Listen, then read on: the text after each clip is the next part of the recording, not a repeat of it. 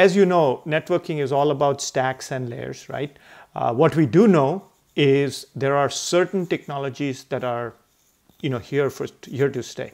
Number one, disaggregation. Hardware and software decoupling, right? That's here to stay. SDN, here to stay, right? Containerization, here to stay. And when you look at the implications of those technologies, right, specifically disaggregation, NOS is an integral part of it. You need a network operating system that is independent of hardware, right? And that's where Sonic comes in.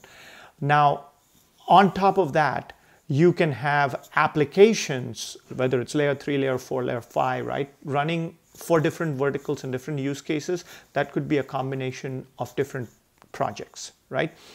Data plane acceleration can happen one way, whether it's DPDK, FIDO, telecom cloud can happen another way. Applications like FRR could run, or some of it could already have been integrated. Dave, I'm not sure if it's already been, but I believe sometime back that was already a path. So the good news with open source is as it fits as it fits layers, you can actually make a full stack out of that, right?